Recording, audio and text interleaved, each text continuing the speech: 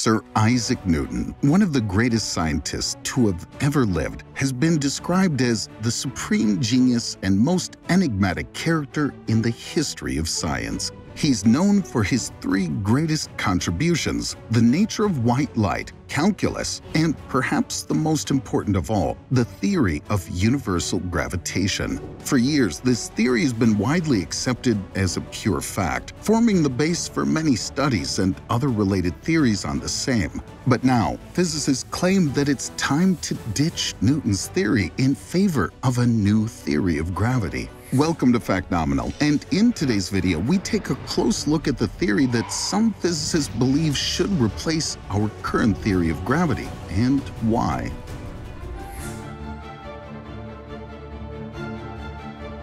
Legend has it that in 1665, Sir Isaac Newton, an English physicist and mathematician, observed an apple fall from a tree, prompting him to ask what is probably one of the most important questions ever asked. Why did the apple fall towards the ground? Why not sideways or even upwards? While he stayed at the family farm between the years 1665 and 1666, when the bubonic plague struck England, the chance observation in the family apple orchard led him to discover that gravity is a universal force. Not only did it apply to things like apples falling to the ground, but he also applied the same theory to understand the planetary system, the moon, the sun, and beyond. He compared the straight path of the apple falling towards the ground to the curved path of a fired cannonball. He wondered what would happen if the cannonball were to go faster and faster, coming to the conclusion that it would eventually fall around the curve of the Earth forever and never really hit the ground. It is this falling forever motion that describes the movement of the moon around the Earth and the Earth around the sun. Thus was born the theory of gravity. Though there had been others who had thought about it way before him, Sir Isaac Newton was the first person to ever create and publish a comprehensive theory of gravity that applied to all objects, large and small. Being an excellent mathematician, he applied mathematical equations to support the same that were way ahead of their time. Gravitation is the force of attraction that pulls any two bodies towards each other. All objects in the universe attract each other with a certain amount of force, some with far greater force and some with a force that's either too weak or negligible. According to Newton's law of gravitation, every object in the universe attracts every other object, such that the force exerted will be proportional to the product of the masses and inverse of proportional to the square of the distance between the two. His thorough calculations and studies showed that gravitational force is a central, universal, mutual, and mass-dependent force that's independent of the medium and the surrounding environment. Up until then, no other study on gravity or explanation of planetary systems and orbits had ever been given. So, even though there would be criticism and newer, better calculations of the same theory in the years to come, from the likes of Albert Einstein, for example, until that happened, Newton's theory of gravitation was taken as gospel.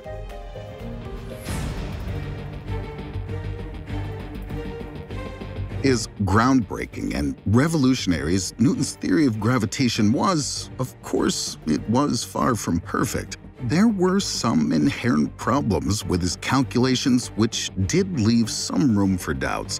With the help of Newton's laws of physics, we can easily model the motions of the planets in the solar system quite accurately. However, during the 1970s is when scientists happened to hit a roadblock. They discovered that these laws didn't quite work when it came to disk galaxies. What was happening here is that the stars at their outer edges were moving much faster than what was predicted by Newton's theory, since they were so far from the gravitational force of all the matter at their center. When it comes to the planet Mercury, it was observed that Newton's laws couldn't quite predict its motion accurately. Mercury has something called a precession, meaning its orbit around the Sun varies slightly every time that it goes around the Sun. The shift in its orbit is much more severe than what had been predicted by Newton's laws. No one was quite able to explain why.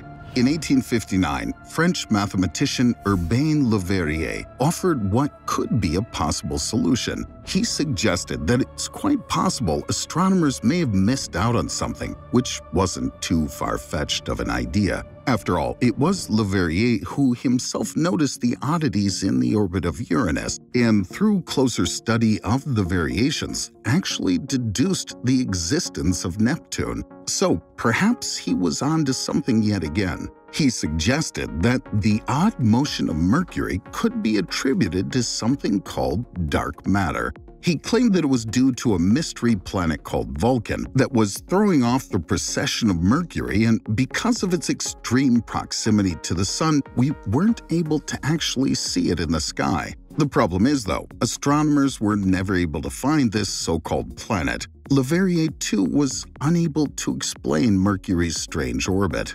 But soon enough, that mystery was solved with Einstein's theory of general relativity. He showed that mass warps space. This warping wouldn't exactly affect those planets that are far away from the Sun, but for Mercury, being in such proximity, would experience its strange precession. One simple way to visualize what's happening with Mercury's orbit is to think of it as rolling a penny along a surface that suddenly curves. As the penny goes around that curve, it changes its speed and course. But if you're unable to see the curve, it would seem as if the penny took an inexplicable turn on its own.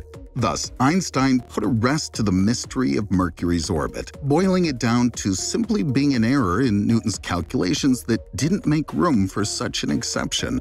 But does this mean that dark matter doesn't exist at all? Turns out, what we've theorized as the halo of dark matter that surrounds the galaxy, much like the planet Vulcan, could simply be a figment of our imagination. It also raises the question, could it also be that Einstein's general relativity has a flaw?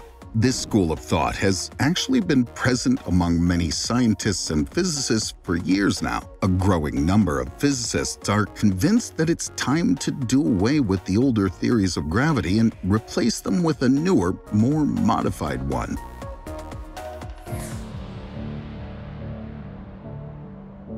Newton's laws of physics and theory of gravitation have some minor inaccuracies that don't quite explain everything. But even the slightest bit of inaccuracy or error is a major cause for concern. It brings to question whether the theory is as applicable across the board as was once thought.